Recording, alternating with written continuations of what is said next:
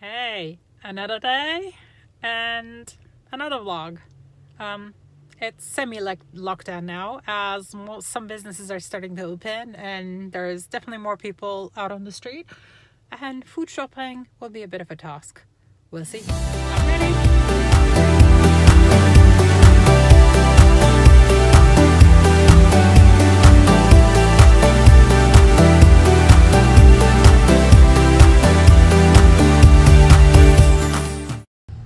So yeah, I think that took roughly about 30 to 45 minutes. I try to do that once a week.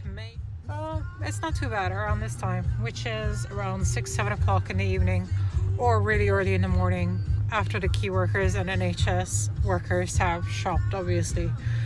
So that was me shopping today, food shopping. See you tomorrow.